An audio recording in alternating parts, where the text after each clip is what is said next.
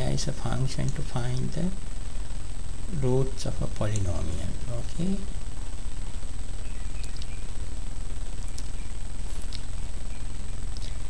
if you say roots and give the polynomial, it will find the roots of the polynomial equal to 0 equation. Okay, for example, if I want to find the solution of roots of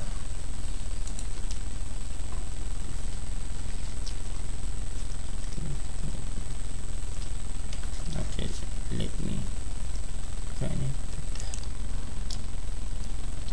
If I want to find the root of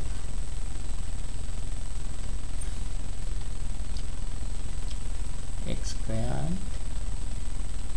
minus 5x plus 6 equals 0, I can simply give the polynomial. So the coefficients of the polynomial are 1, negative 5 and 6.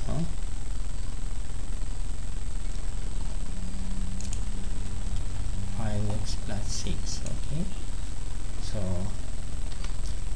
this one I will simply say roots p.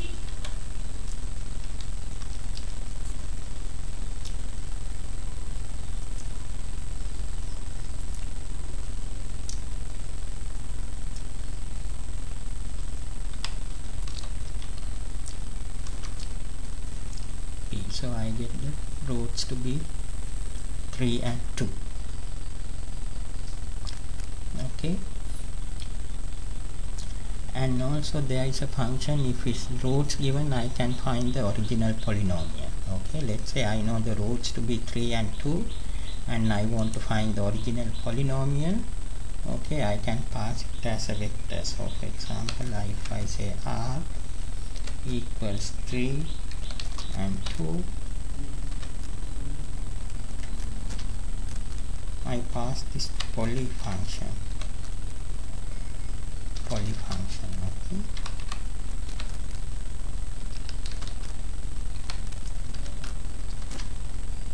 it will return the original polynomial. See, roots I can find using the roots, and if you know the roots, you can use the roots function to poly function to find the original polynomial. Okay,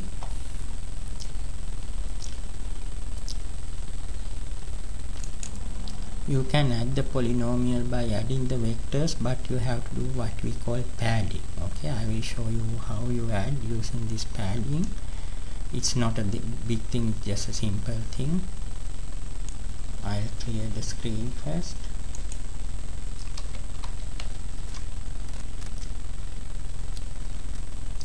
Let's say I have this polynomial 1, this guy,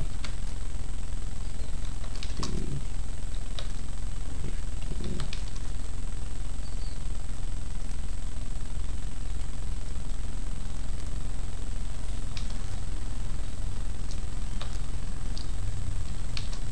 2. Okay, and the polynomial, second polynomial is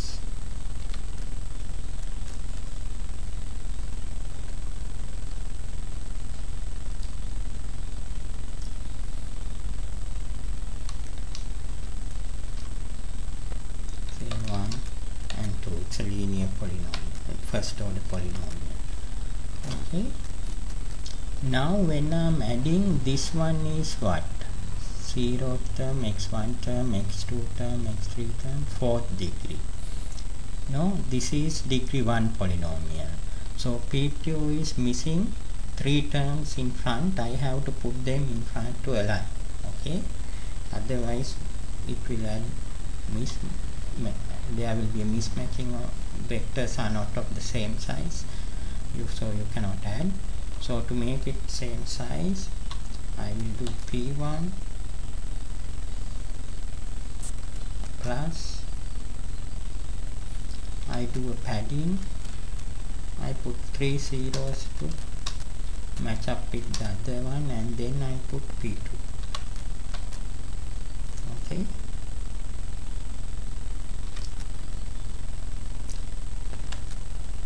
I will not use the semicolon so we can see the answer.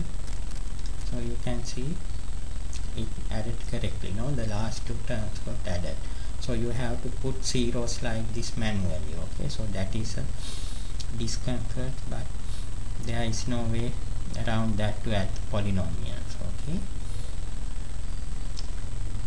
multiplying polynomials, we have a function.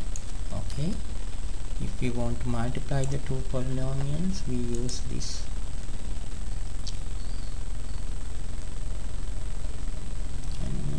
Okay, it will return the coefficient of the multiplied polynomial. Okay, so for example, if I say c equals this function is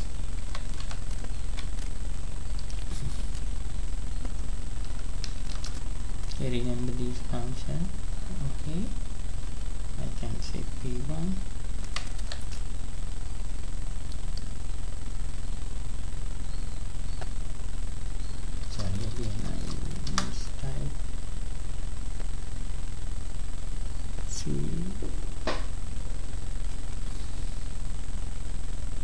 or NV. Okay,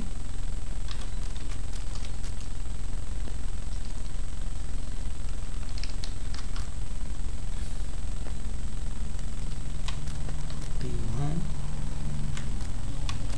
P2.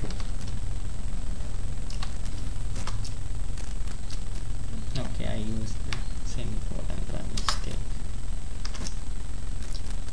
Okay, so this gives the coefficient of the multiplied polynomial. Okay, we can see here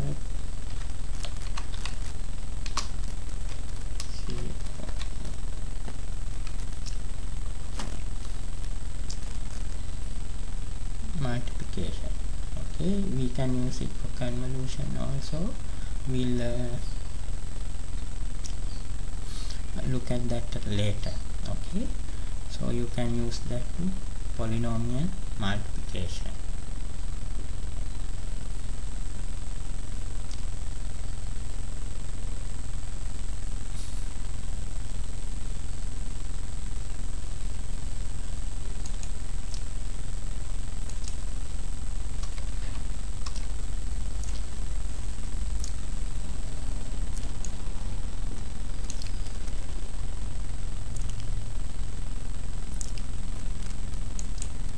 Also, you can divide polynomials using decon function. Okay, so here it will return two answers, the quotient and the remainder. Okay, when we divide the polynomial, you know you will get a quotient and a remainder. So this will give you the quotient and the remainder.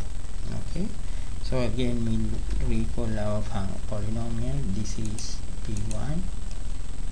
Okay, and then p2. I can divide p1 by p2. Okay, so I am getting two answers. I have to capture them. I will say, okay, the first answer is the quotient you get, second answer is the remainder.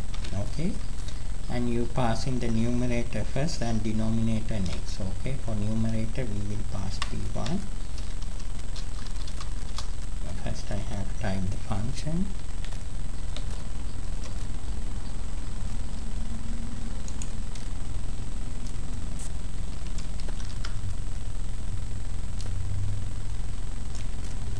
I pass the polynomial first.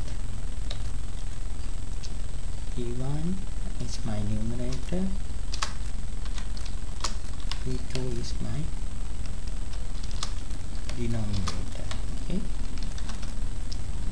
I will not put the semicolon so we can see the answer. Okay, so this is the quotient polynomial and remainder polynomial, which is a constant, no? Because my denominator is degree 1. Okay, so remember these functions. I will give some exercises to try them out.